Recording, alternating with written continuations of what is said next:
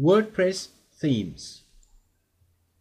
The power of WordPress comes into action when we start exploring the themes and plugins that it makes available for us. There are many free themes that you can easily use and change.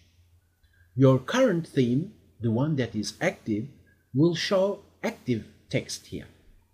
You can press on the theme details to see what the theme is about, how it looks, the menus, headers, background, options, and so on.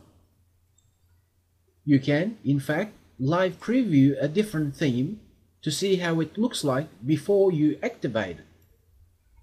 And activating another theme is just a matter of pressing the link on it.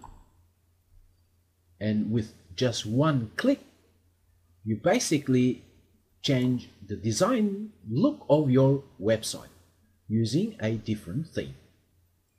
And the fact that WordPress Theme Directory has countless amount of themes for you to choose from, you'll never run out of beautiful looking themes.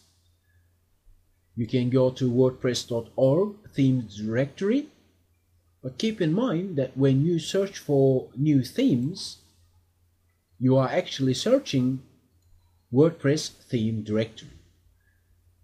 WordPress.org also has commercial themes whereby you can explore those options as well. There are marketplaces like Theme Forest, whereby with purchasing themes is very affordable considering the time and effort that theme developers put into designing these WordPress themes.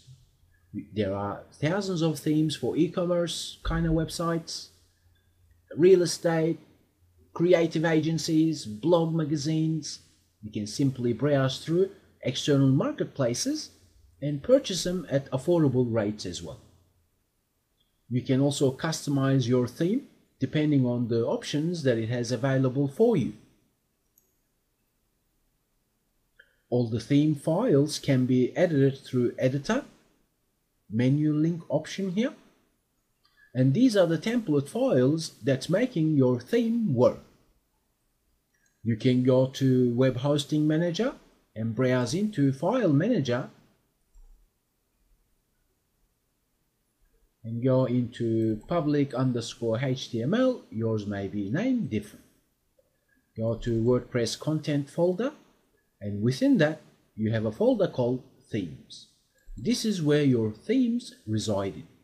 So if you ever run into any issues while installing a new theme, you can simply go back into this directory and rename the latest theme that caused the problem.